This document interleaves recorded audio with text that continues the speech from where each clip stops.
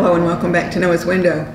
Today we're going to pick back up on this story, Acts chapter 27. You might remember that yesterday Paul's now been put on an Egyptian ship from Alexandria headed for Rome.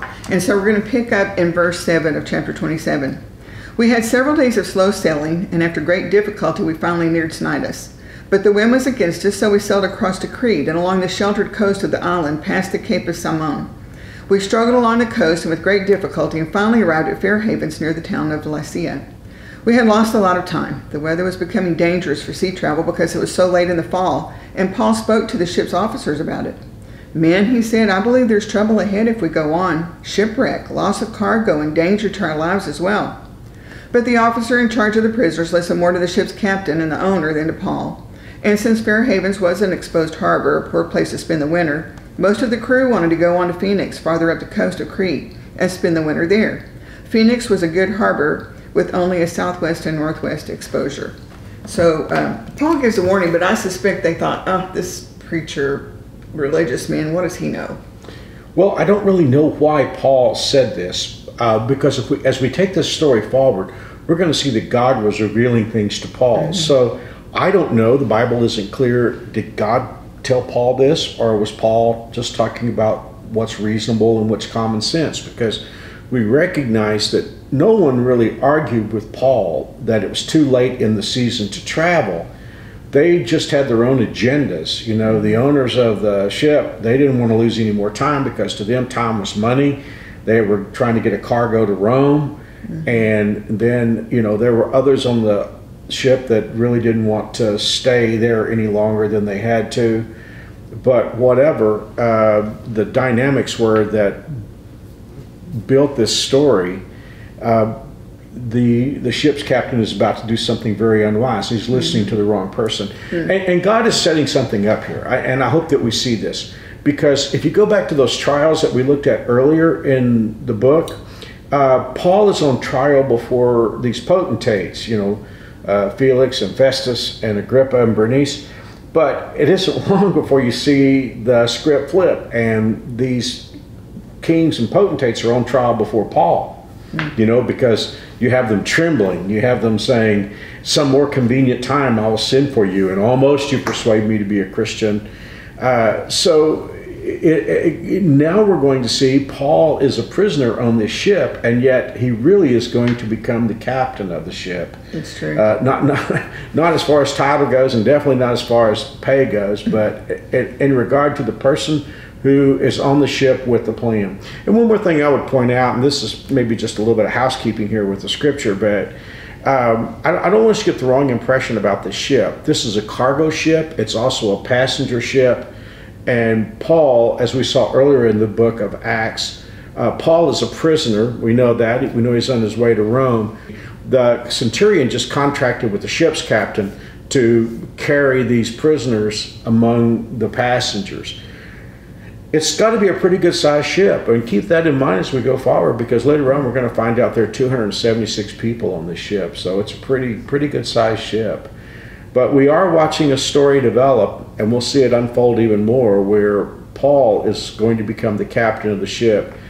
It is amazing how that God flips the script so many times. You know, we read about people that the world would have looked at as unimportant, and yet they become the heroes of the Bible. David keeping sheep, the youngest son of whom nothing is expected, so much so that when Jesse finds out that one of his sons is going to be anointed king, they leave David at home. Mary, a young woman that everybody would have passed by and thought she's just another peasant girl. But God saw her as something very different. And now, of course, I think for a long time, one of the most common names, if not the most common name for females in the Western world, was Mary. In fact, that's your first name, your mother's name. You know, so that's just God's way of saying what the world counts as important, God sees things very differently. Yes, and so right now they're not really listening to Paul, but later on they're going to be listening. I did a series many years ago, and I couldn't lay my hands on it if I had to, because I don't have the notes. I think it's before I started using a computer, and I doubt we have any recordings of it. But I did a series called Earth Said, Heaven Said. You know, what the world said about this person and what God said about this person. And I really enjoyed that series. It's a long time ago. I'm going to guess 92, 93, somewhere back That in has there. been a while. But I really enjoyed doing that series. Yes. Yeah. Well, and I think one of the things we can see here is for us in our day is to be faithful even when things aren't going to go well. I mean, God can still use us. Yeah. Well, I see that with Paul here, and again, we're just looking at the beginning, the setup of the story that's about to unfold, and we'll start unfolding it on Monday. But this is really cool. I know, just in the message recently on First Wednesday, you were giving people a warning, and we're living in a time where we need to be warning people that the Lord's coming, and I mean it's always the right time, but especially now that the days are getting closer. So the fact that we are encouraging people to pay attention and get their lives right with God before He comes might not get a great reception, but that doesn't mean we shouldn't continue to do it, because God's going to use that message. Oh, that's so true. One more thing. I'm just setting up stuff that we're going to come across. Watch how people empower, well, let's just say the centurion. Watch how the centurion is listening to Paul and watching Paul's advice and what's about to happen. Because there's a big thing at the end of the story where the centurion steps in and saves Paul's life. Because clearly he's been watching and listening, knowing this man is unusual here. And it just reminds us all the time to just be a Christ follower. Just live out the Christian life. Thank you. I mean, Paul's not pushing anybody around. He's not. His speech, as you can see here, is very gracious. Is very polite. He's just a respectful Christian, godly man following Jesus in the midst of a broken situation, and his impact, his influence is going to be huge in this Right, and sometimes, like you said, the most powerful influence we have is how we live our life. And you just made me think about somebody that I know personally right now who's going through a really tough time.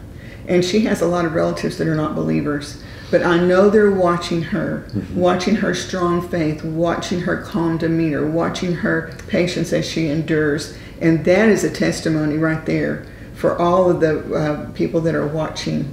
And so there's so many ways God gives us opportunity to represent Him as we're living out this life. And I think the way that God affirms what we believe in the hearts and minds of others is important. I mean, when Paul, you got to realize, Paul is a prisoner. And when he goes forward and he has the courage to talk to the captain and the officer in charge, I mean, I'm sure they said, who does this guy think he is? He's a prisoner. I mean, he has no business giving us advice. At the end of the chapter, they're going to be hanging on every word. Absolutely. Things change. Things change. Well, that's good. I like that. We'll pray for us, Mary Alice. Yes, let's pray. Father, we're so thankful that we can have confidence in You even when we're into a storm, and help us to be a witness to those around us. Help us to live our lives in such a way that others can see Jesus in us, especially in difficult times. And I just pray that You would bless our Noah's Window family today. I pray that You bless their marriages, their children, their grandchildren, and great-grandchildren. Father, please watch over us as we go through the events of the day. Carry us through. Provide for us as we need provision, wisdom, finances, just guidance, healing, comfort, all those things, Father, we need, and You are our source of provision. And we're just going to be careful to give You the thanks for all these things, and we ask this in Jesus' name. Amen. Amen. Thank you, Mary Alice. Well, at New Spring, it's week 2 of Song for the Anxious Mind. Yes. And for all of us who deal with anxiety, which is all of us deal with some anxiety. Some of us deal with a lot of anxiety. I know it's going to be a really important, helpful week at New Spring. Yes, we hope to see you on campus or visit us online at newspring.org, and you can watch live stream, and we'll just be excited about seeing you again next week. That's right. We'll see you soon. God bless.